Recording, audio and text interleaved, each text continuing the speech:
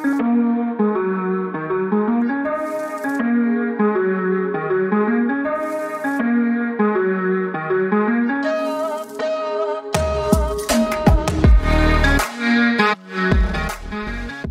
guys, welcome back to another episode of Dynasty After Dark. I'm your host, Calvin Timms. Find me over on Twitter at TDC_Calvin. And I've got another bonus episode for you guys today. So couldn't wait. Really excited to put this one out there. The Chicago Bears have traded back the number 1 overall pick in a massive haul from Carolina. So if you haven't heard yet, Carolina gets the number 1 overall pick, and the Bears, man, they got a haul. They got a massive haul. This is one of the biggest annoyances for me listening to all these podcasts lately where they're doing mock drafts. Oh, Carolina's going to give the number 9 and a first-round pick.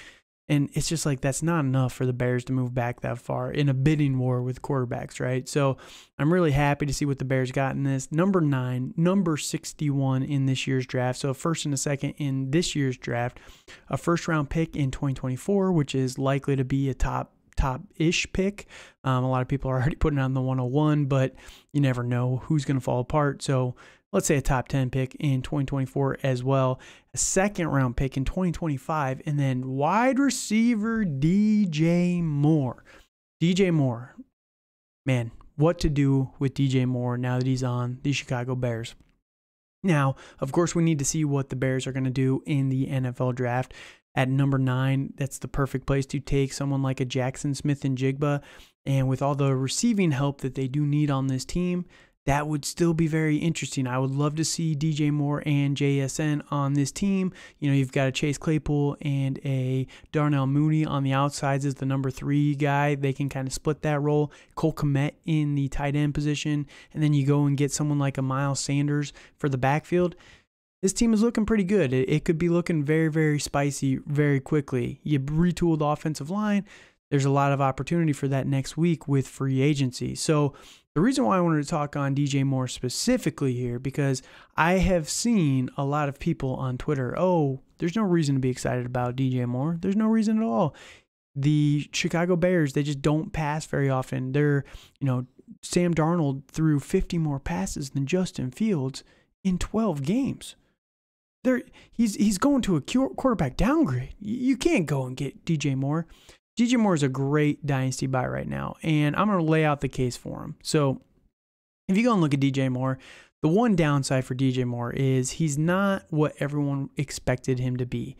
But through his entire career so far, he has not had a reliable quarterback to, get him the ball.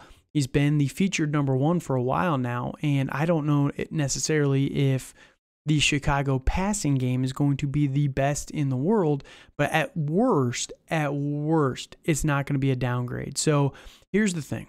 If you go and look at, some of the other guys on this team, go and look at Darnell Mooney from 2022, 61 passing attempts this past year. Chase Claypool, it's kind of mixed, so it's hard to tell exactly how much is going there.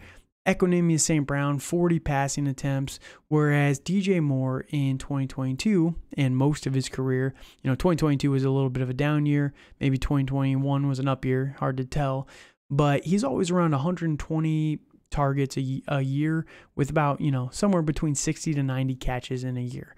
1,100 yards in 2021, 900 yards basically last year. But again, the quarterback play was terrible.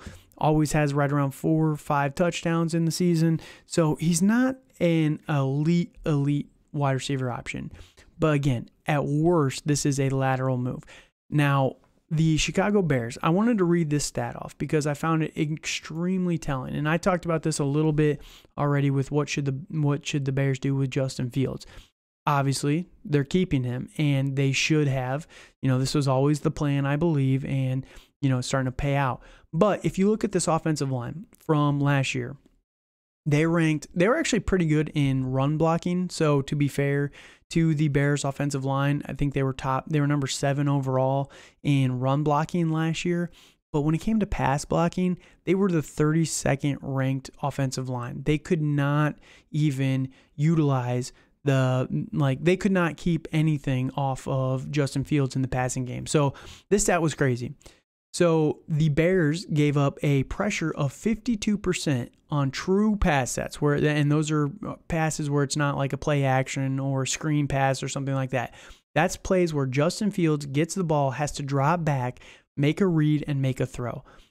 That is the second worst mark in the NFL. The average in the NFL is 37%. So he's being pressured 15% higher on true pass sets, and they did it less than anyone else in the league. They could not keep guys off Justin Fields. So what did they do?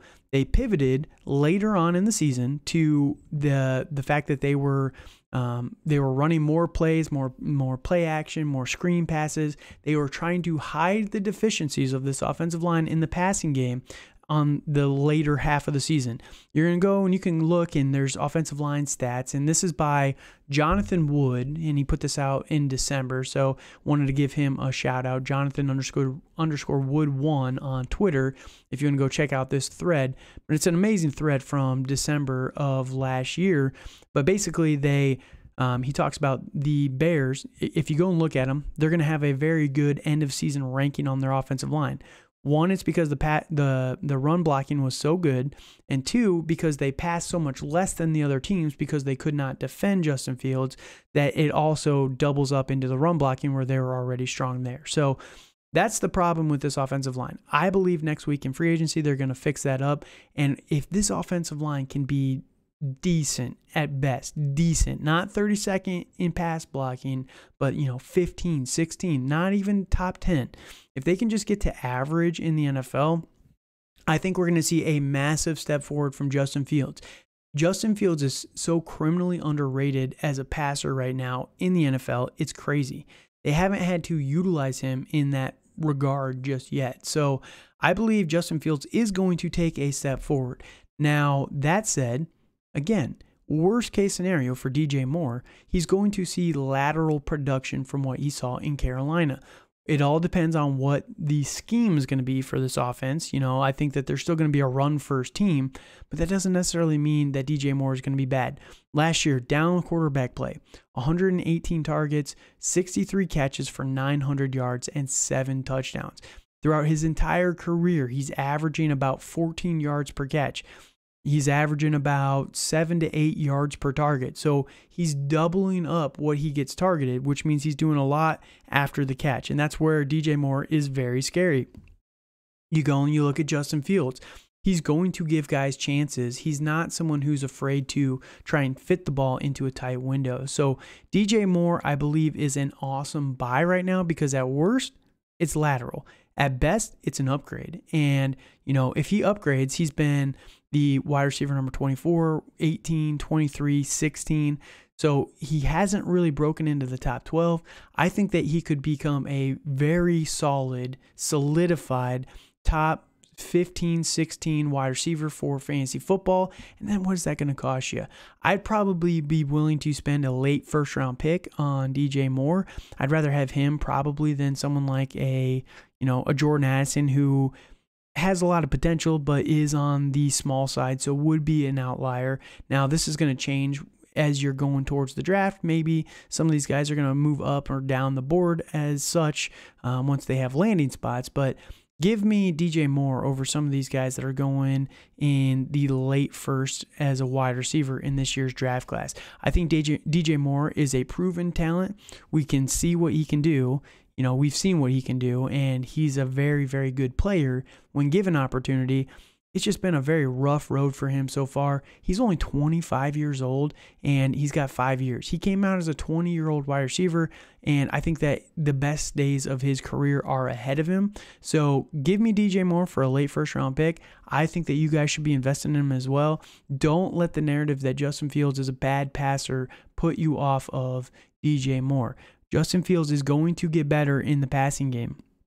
If you look at it, and just quick on Justin Fields again, last year they had 318 passing attempts, only an uptick of 40 passing attempts, 50 passing attempts in 3 more games from his rookie season. They just have not had the offensive line to protect him in the passing game, so they've leaned heavily on the running game for his career so far.